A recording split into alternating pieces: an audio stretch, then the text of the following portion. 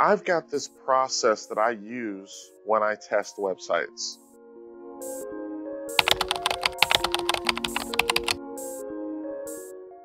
I can do Python 3, and I can obviously import requests, and then I can build a method list of web server methods, and then I can even do this, right? For method in method list, like he's got here, call that request equals request.request method.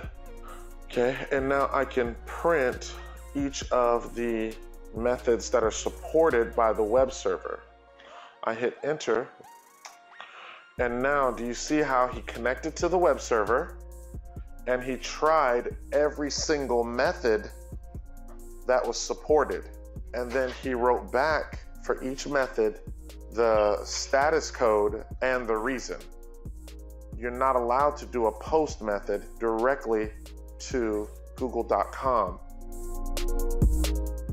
When you've got parameter passing in the address bar like this, we call that a GET request. That's a GET. Now, what if when you click a page, all you have is the page name, but no parameter passing? That's a post request.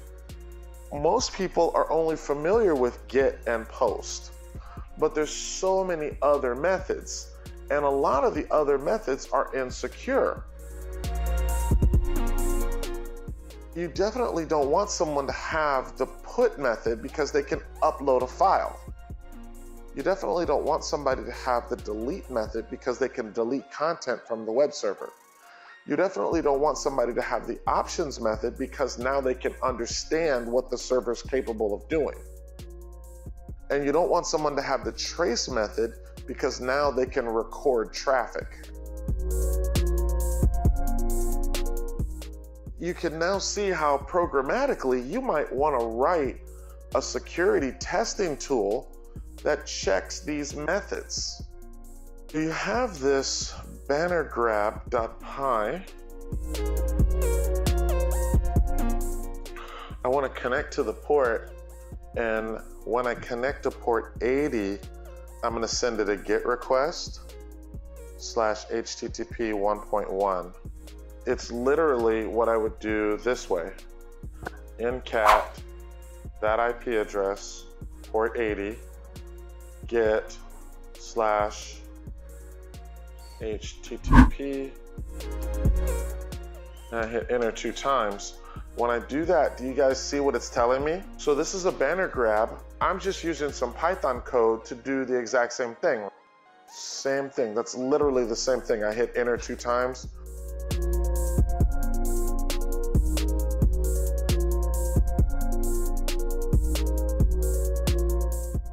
Now, just like we did methods, you've got another vulnerability called cross-site tracing. So cross-site tracing is just if the trace method is available and you're able to do a trace to 1.1. If we can do that, we want to say that cross-site tracing is possible.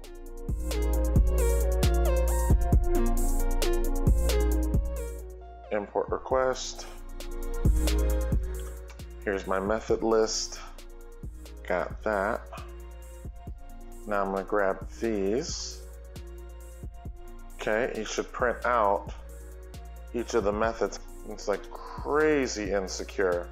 I found it because I was on the internet and I did this. I did in URL like this. And it came up as one of the pages where you could read the password file. Look.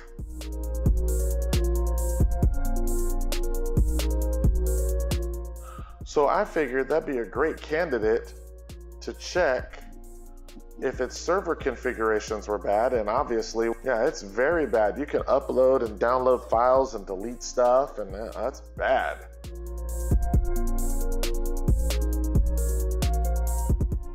Now I should be able to do if method equals that.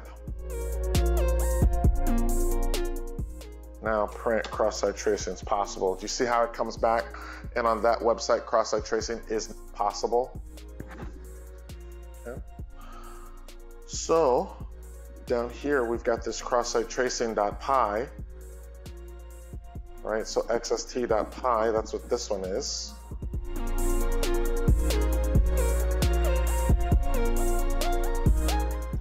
Paste all that in there.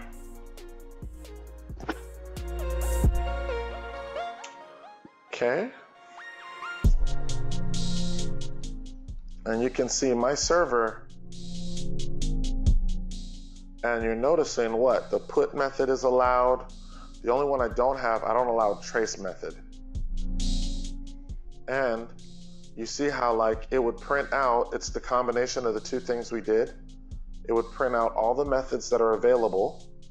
And then if the trace method is available and you can do that trace request, it would tell you cross-site tracing is possible.